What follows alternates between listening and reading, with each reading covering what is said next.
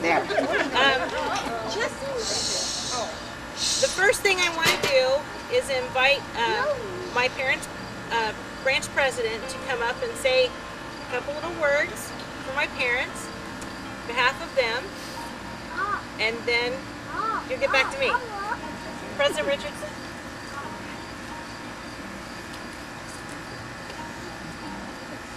Remember, I'm your executive secretary. Exactly. He has my life in his hands. I have to be careful what I say. I'm really pleased to have this opportunity.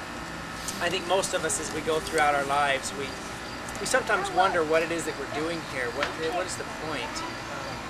I think we have a good example of one of the reasons that we're here, and it's to have families. It's to fall in love. It's to meet someone like Gabe and Loretta, and spend your lives together. I know that these two are very close to me and to my family. Both Mary and I have lost our fathers, and Brother Horn is like a father to my wife and to me, and a great example of what it really means to be a couple and to be one. We know in the Bible that the Lord told us that we needed to cleave unto our wives, cleave unto our spouses, and be one. And this is an example of the oneness that we should all strive for. So, congratulations, and I hope you have many more, and hopefully I'll be back for your 50th. And, I can remember that time. I'll invite you. well, you know, that's one of the reasons God told us to be one, because when we get like this, it takes both of us to make one whole. I wasn't going to say that, but I have patience. I have patience that tell me that that's the way that it is.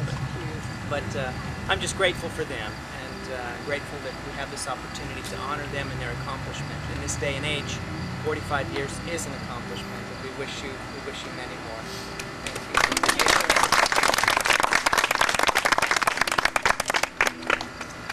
Okay.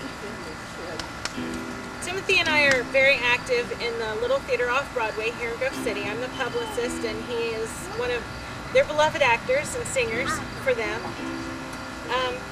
In 1994, Timothy wrote a book called The Pleasantville Experience. And when that movie came out, we had to go see it just to be sure, because we've been sending to publishers, but they have nothing to do with each other. Matter of fact, the movie tends to tear down values, and Timothy's book does nothing but build them up. And one time he said to me that the most precious thing that he could ever see would be if he could see Pleasantville. I mean, just see Pleasantville, not act it out, but be there. And another time, Timothy said to me, these theater friends of mine are the closest I have ever come to being in Pleasantville.